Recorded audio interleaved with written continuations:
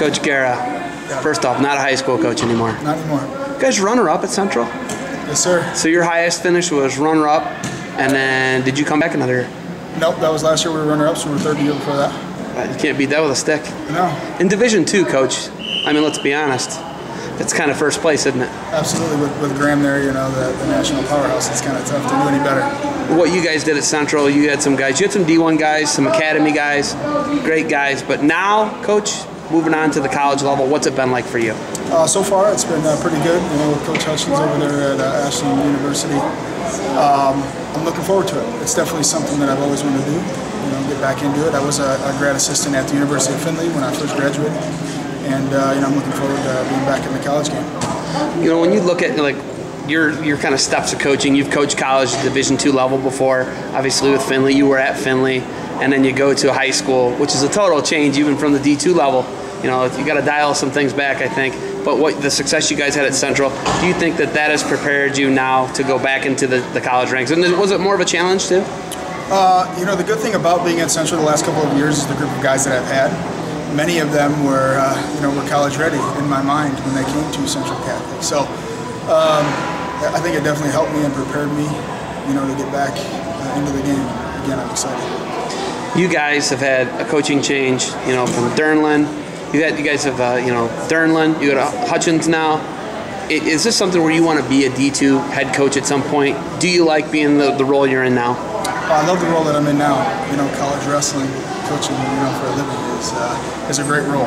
I'm sure in the future, I'm definitely looking to, you know, to be a head coach somewhere. You know, what level that is, you know, yet to be, so we'll see. I'm guessing you're probably welcome back at Central.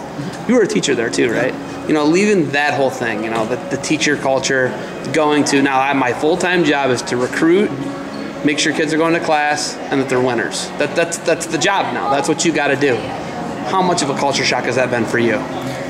It's been a culture shock in a good way, you know, for sure.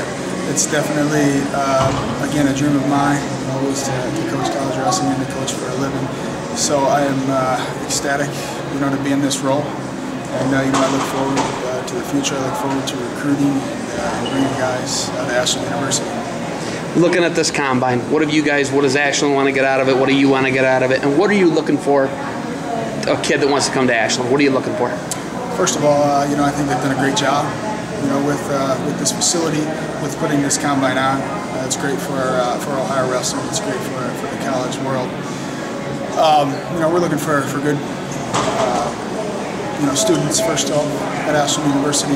We're looking for someone that's going to come in motivated and you know, looking to continue to get better each and every day.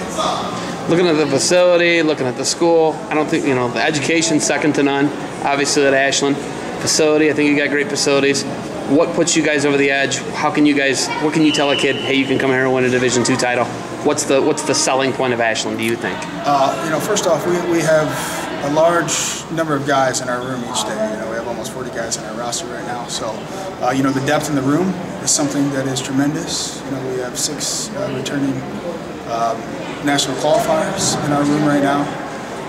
We got a 3-time All-American, a couple 3-time All-Americans in our room right now. So the guys that they'll get to wrestle with each and every day, you know, along with the coaching staff. We also have Coach Ryan Kirst, who was an All-American at Ashland as well, on staff with us this year. So the core group of coaches and I think the depth in our room is huge. What's the biggest thing you've liked seeing? You obviously like this whole combine, but what's some nuances or some little things that you might not be able to see at a high school competition that you're seeing here today? The competitive nature when they get into tough situations. You know, sometimes you go to see a guy wrestle and you know, it might not be the toughest competition.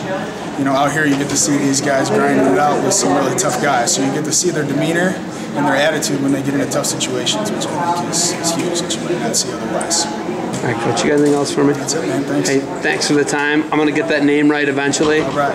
All right, and good luck this year. Appreciate it.